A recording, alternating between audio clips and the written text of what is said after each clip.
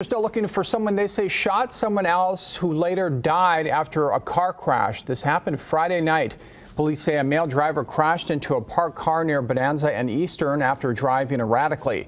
The man was taken to UMC, and while on his way there, they noticed he had a gunshot wound. He later died at the hospital. Police say they believe his gunshot wound is related to a shot that was heard 3 miles from the crash site near 13th and Mesquite. They think he was shot and then drove off.